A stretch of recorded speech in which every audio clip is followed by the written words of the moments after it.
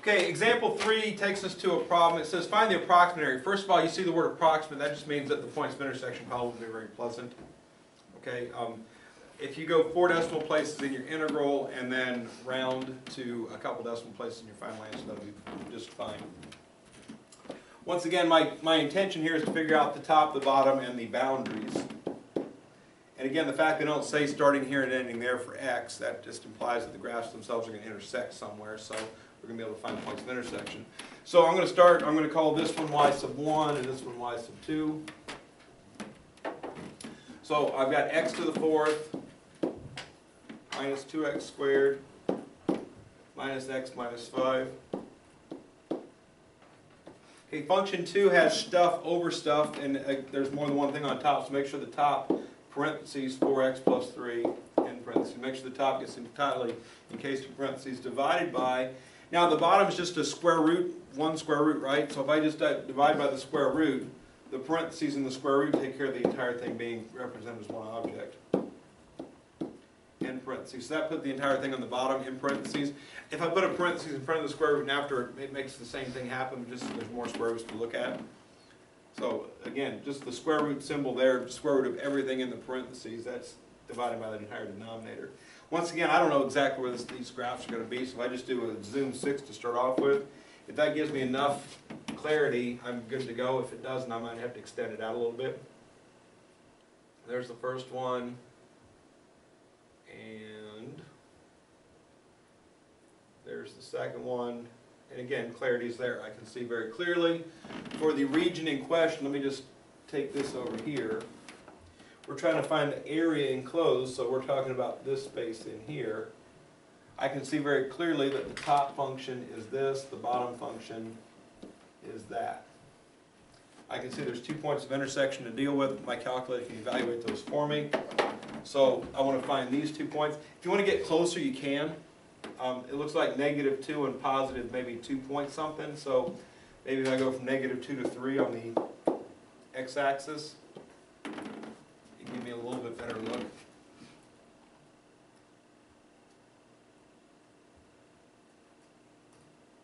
So maybe a -1.6 and positive 2.1 maybe, I don't know. But again, my calculator can evaluate those down to as many decimal places as I want. So second calc intersect. Again, all I'm doing with the first 2 enters is picking curves. It doesn't matter where I'm sitting. So first curve is y1, second curve y2. If at this point you haven't figured out top and bottom, you can very clearly see the top is this one, the bottom is that one. And the top is this function here. The guess is important where I'm sitting, so I can either cursor over where I want, or I can just guess -1.6 is my guess. And we get -1.6386.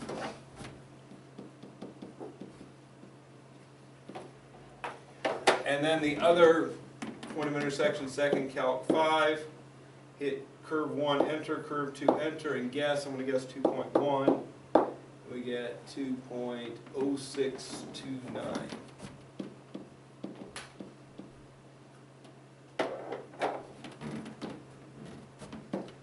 And again, that's everything I needed to find from the graph. So at this point I know the top, I know the bottom, I know the left and the right. So that's everything I need to know to set up an integral. The area is going to equal the integral from -1.6386 up to 2.0629 of 4x plus 3 over the square root of 2x squared plus 3x plus 5 minus the second one. I'm going to go ahead and subtract it. So minus that's just going to be minus each thing. So minus x to the 4th plus 2x squared plus x plus 5 dx. To avoid that mistake I made in the last one. All I did was I distributed the minus sign through instead of putting minus up parentheses. Is there anything anybody's looking at right here that makes this problem look maybe a little more challenging than the other problem? That whole thing there, right? This term right here is pretty unfriendly, right? Okay. Now the thing about integrals is this. I can integrate this whole thing a piece at a time, or I can separate it into separate integrals.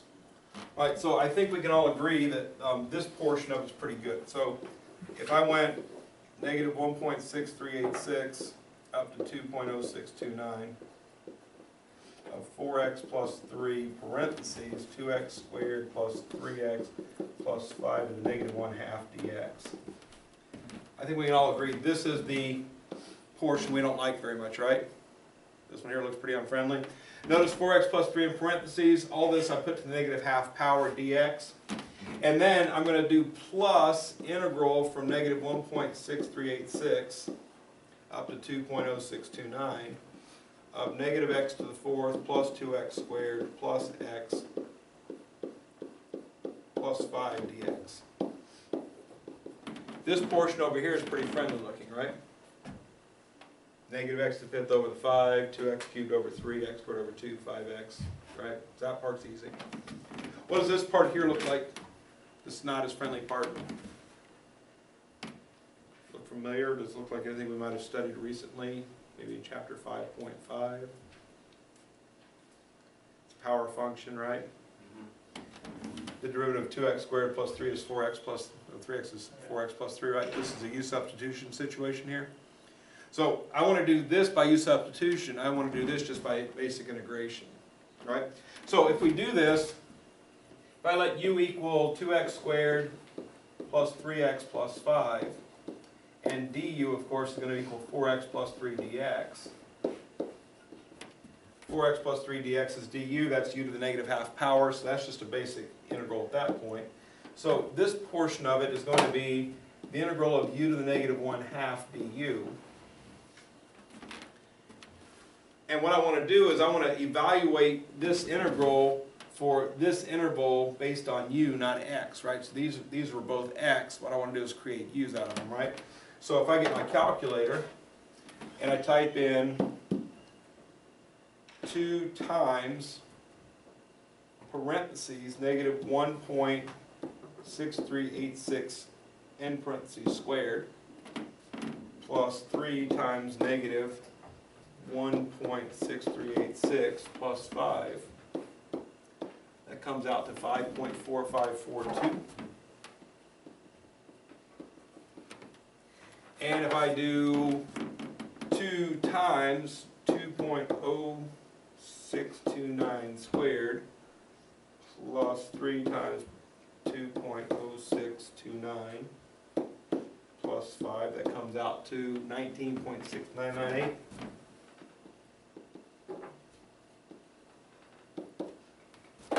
So I've transformed this ugliness into a pretty basic integral, right? It's a power function from here to here. The other integral is negative x to the 5th over 5 plus 2x cubed over 3 plus x squared over 2 plus 5x. We're going from negative 1.6386 up to 2.0629. If you do have to break them apart like this and do some u substitution and some regular stuff, keep in mind these are still x's, these are still about x, that's now about u, so we have different intervals going on here. This is going to be u to the 1/2 over 1/2, so times 2.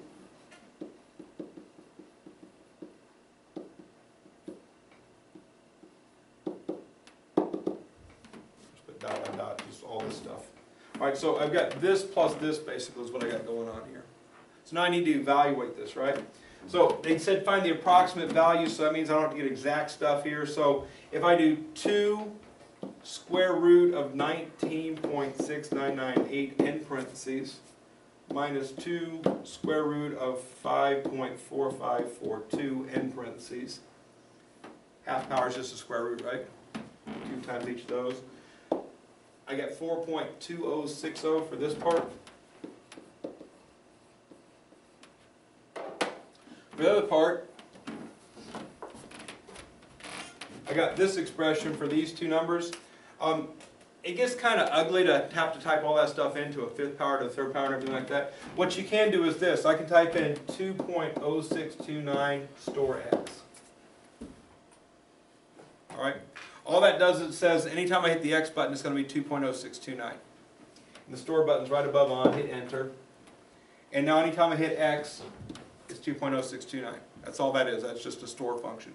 Where's that button again? It's right above the on key. So you type in whatever number you want, in this case 2.0629, hit the store button. I like to choose X because I don't have to hit the alpha key to do it, but you can store it as any letter. I could have done 2.0629 store, then if I had alpha, and let's say I'd make it T. So now anytime I put it in T, it's also 2.0629. So you can call it anything, but again, the X button, you don't have to hit the alpha key. So X is 2.0629. If you enter X as any number and then just type in the expression, negative X caret 5 divided by 5 plus 2X caret 3 divided by 3 plus X squared divided by 2 plus 5X, that comes out to 10.8231.